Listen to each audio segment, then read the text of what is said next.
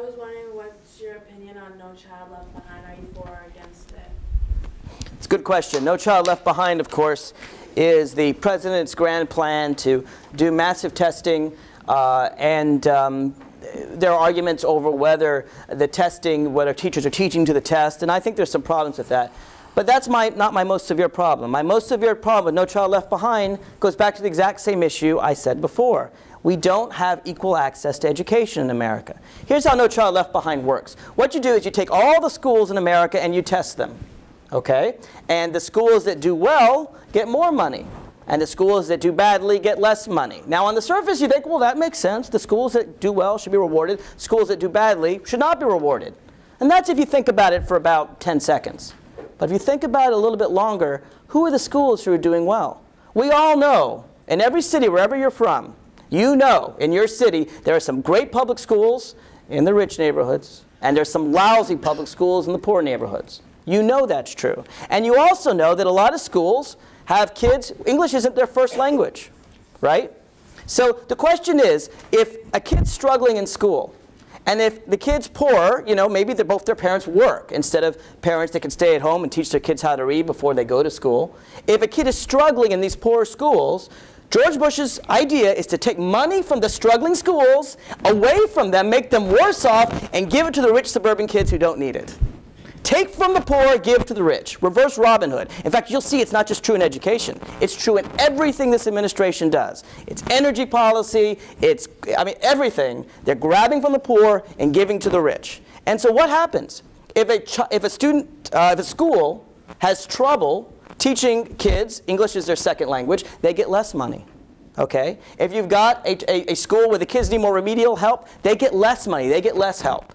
And who gets all the help? Well, the students and the schools that do not need it. And that is a real problem. And it's amazing to me because No Child Left Behind is doing its best to leave as many children behind as possible. And I have a problem with that.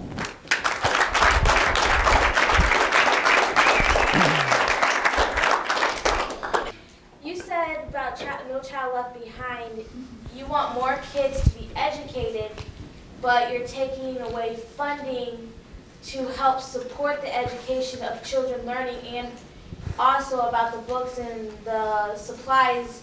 It all comes down to money, and in order to have that money you need education, but you're taking that away with No Child Left Behind. What do you guys think about that? Yeah, no, I agree with you. You know, Chris says it's not about money. You know, I lived in Europe for a year, and in Europe teachers actually are a respected profession. Now Chris blames the teachers, it's all the teachers' fault. Let me tell you something. I didn't say that, I said the union. Big difference. The teachers who support their rights to having decent pay, all right, they say, teachers, you should get lower wages. You shouldn't get the wages. Let me tell you something. When I lived in Europe, okay, teachers were some of the highest respected professions. I probably should have been a teacher.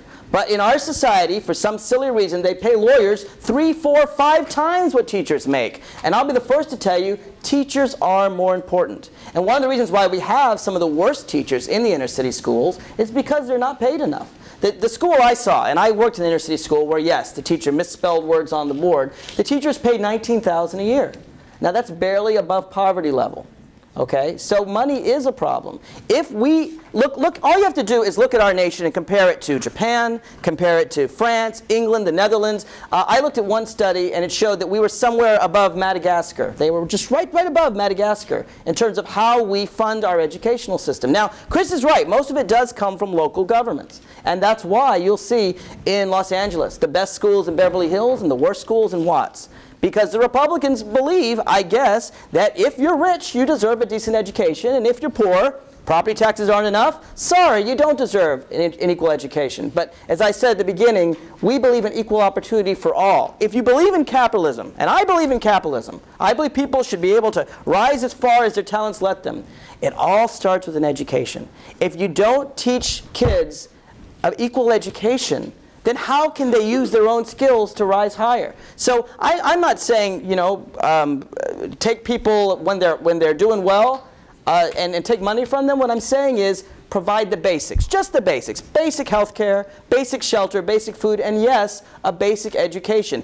All the European nations can do it. Japan can do it. We're supposed to be the most powerful country on earth. Why can't we provide a decent education to all American children? I don't know why.